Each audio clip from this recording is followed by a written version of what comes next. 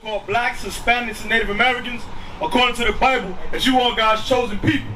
That's God's chosen people, all the Israelites. Right. And we're here to teach our people the truth according to the Bible. So let's open up with John chapter 7. We already know about verse 38. We got to teach our people the truth according to the Bible. Brothers, sisters, y'all come on over. Learn your history, learn your nationality. Learn what God expects of you as an Israelite man and woman. Read what you got. This is the book of John, chapter 7, and verse 38. Read. He that believeth on me, as the scripture hath said, out of his belly shall flow rivers of living water. You know what the Lord said? He that believeth in him, out of his belly shall flow living waters. So what is that talking about? Once you so-called black man, Hispanic man, and Native American man, once you repent and come back to God's laws, you will be able to teach God's laws. That's right. You will be on this side of the campsite, not on that side of the campsite.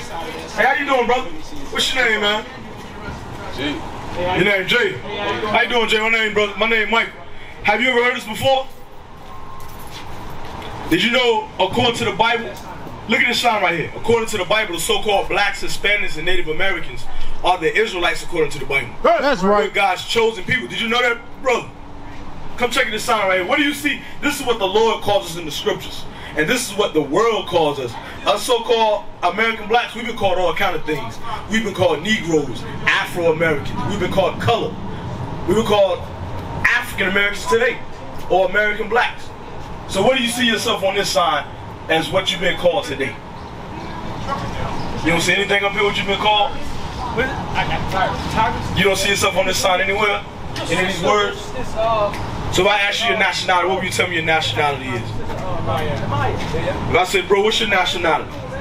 What's your ethnicity? What would you say? You don't know? Hey, you know what? That's better than saying something outside of the Bible. So we're gonna show you according to the Bible, and the so-called blacks are the Israelites according to the Bible. They're from the tribe of Judah. And we're gonna show you the records in the scriptures that bear witness to these curses. So just open up with Deuteronomy chapter 28. Let's go to start at verse 15 for our brother. 15, yep. 28, 15. Tell me something, sir. When you hear these curses coming out in the Bible, tell me, does your people in America bear witness to what you're about to hear, right? And I want you to check this sign out as we come out with these scriptures. Read what you got.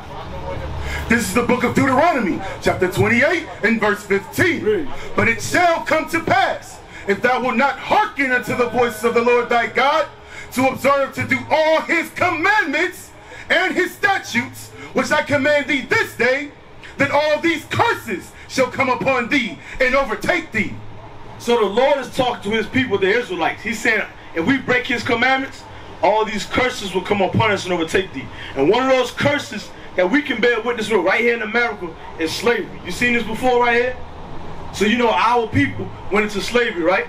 We're going to show you that prophecy that came to pass according to the Bible because we broke God's laws. Hey, what's going on, bro? The iron board? Come check us out, man. Start at verse 68. We're going to get some curses for our brothers. And I want to know if your spirit bear witness with the spirit of the Bible if this did not happen to our people. Read what you got. This is the book of Deuteronomy, chapter 28, and verse 68. Come on. And the Lord shall bring thee into Egypt again with ships. Now, you familiar with the story of Moses and the Israelites when they got delivered out of Egypt under Pharaoh's bondage? So the Lord said he's going to bring us to Egypt again with ships. But we got to find out, what does that word Egypt mean? Let's get that in Exodus 20. I'm going to show you what the word Egypt means. Read what you got. This is the book of Exodus, chapter 20 and verse 2. Come on. I am the Lord thy God, which hath brought thee out of the land of Egypt, out of the house of bondage. The Lord says he's going to bring us out of the house of bondage. That's what Egypt means. What's another word for bondage? Slavery. That's what it's talking about. So the Lord said he's going to bring us back into slavery for breaking his commandments by slave ships. Watch this. Let's go to verse 68. We're going to show you the prophecy, brother. Read what you got. And the Lord shall bring thee into Egypt again. Into slavery again. With what? With ships. Come on. By the way whereof I spake unto thee, thou shalt see it no more again. And there ye shall be sold unto your enemies. So God said we won't see our homeland anymore again because we broke his laws. What are some laws that we broke? We're killing each other. We're hating on each other. We're selling drugs to each other. We're destroying each other. those things go contrary to God's laws. And he said he's going to bring us into slavery again with ships. And we'll be sold into our enemies.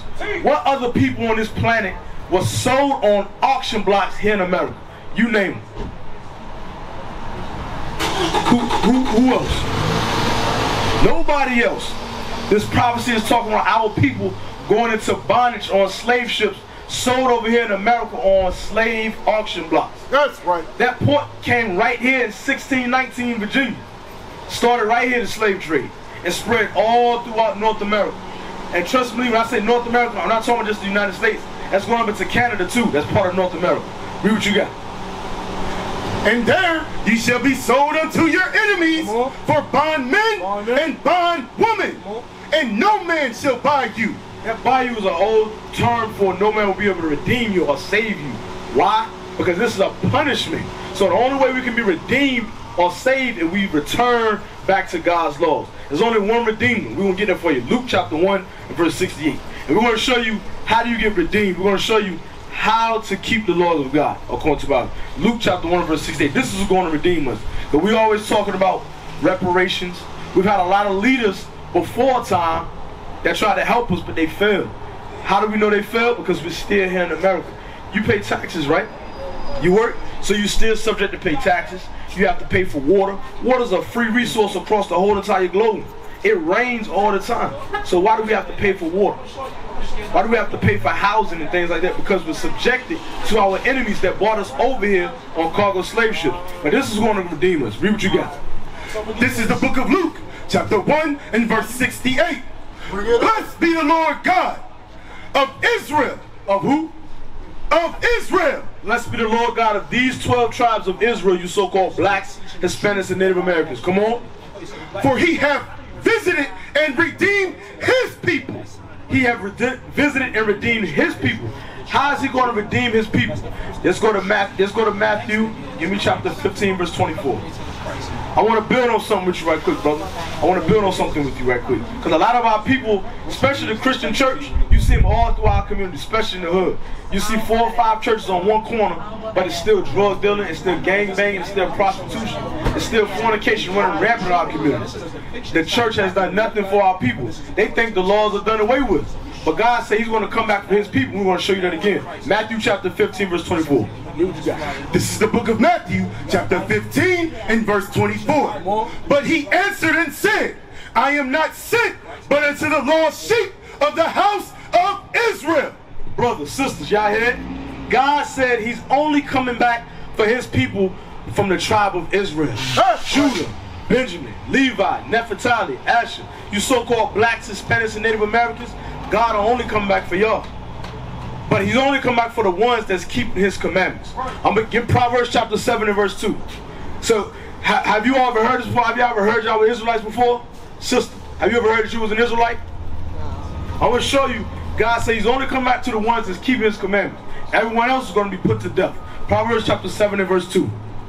This is the book of Proverbs, chapter 7 and verse 2. Keep my commandments and live. You know what God said? He said, keep my commandments and live. Why are we down like men on this earth right now? Because we broke God's commandments. We went against the Lord, our God's commandments. That's why this happened to our people.